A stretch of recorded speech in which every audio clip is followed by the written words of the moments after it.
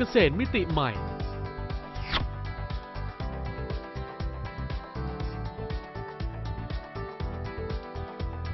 ตลาดเกษตรกรกรมส่งเสริมการเกษตรตอนการจัดการตลาดเกษตรกร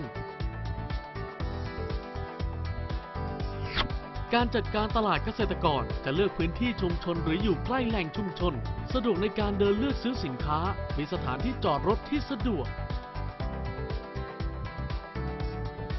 การจัดการตลาดเกษตรกรจัดเต็นท์รูปแบบเดียวกันโดยใช้เต็นท์สีเขียวหรือสีขาวติดตราสัญลักษณ์ตลาดเกษตรกรที่ด้านบนของเต็นท์โต๊ะวางสินค้าคลุมด้วยผ้าคลุมโต๊ะ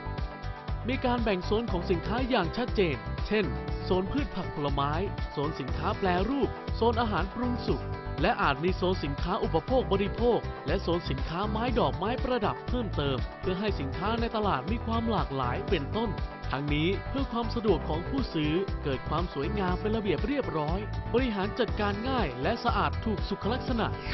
จัดวางสินค้าอย่างเป็นระเบียบสวยงามมีการคัดเกรดสินค้า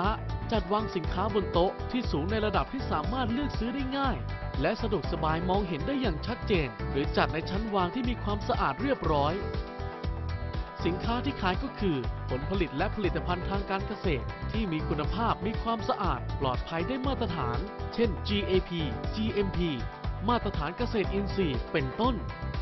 สินค้าที่ขายจะติดป้ายราคาเพื่อให้ผู้ซื้อเห็นได้อย่างชัดเจนและอยู่ในภาชนะหรือวัสดุห่อหุ้มที่ปิดเพื่อป้องกันการปนเปื้อนและสะดวกในการเลือกซื้อ